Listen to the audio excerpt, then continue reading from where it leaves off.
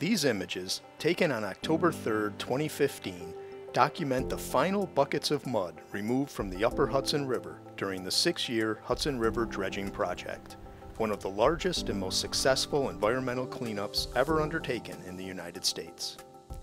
The U.S. Environmental Protection Agency, which supervised the entire project, called it an historic achievement that protected the environment and human health.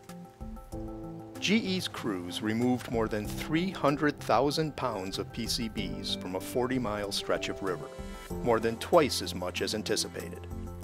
It took a world-class team of engineers and dredging experts to design and perform the work, and it wasn't easy. There were logistical challenges every day, and the project's statistics are staggering.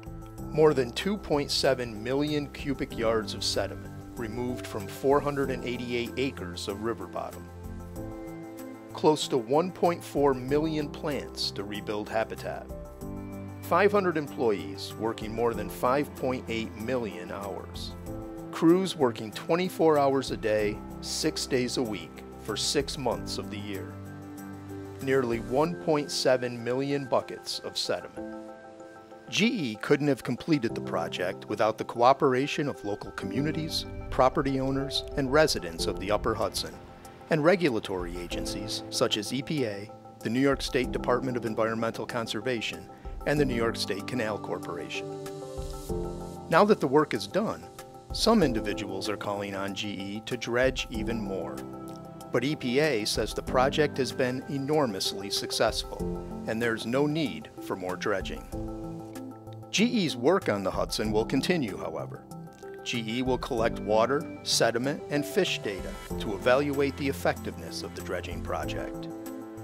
GE will also begin dismantling the transportation and processing facility built to support the project. In addition, GE's cleanups of the Hudson Falls and Fort Edward plant sites will continue. Cleanups that representatives of the New York State Department of Environmental Conservation say have eliminated the sites as significant sources of PCBs to the river. A significant effort is also being undertaken by GE to evaluate the floodplains along the river shorelines to determine whether PCBs are present and how best to address them. In the meantime, EPA and New York State have declared the Upper Hudson safe for swimming, boating, catch and release recreational fishing, and even as a source of treated drinking water. GE is proud of what we as a company have accomplished thus far on the Hudson, and we look forward to bringing the same standard of excellence to the work that lies ahead.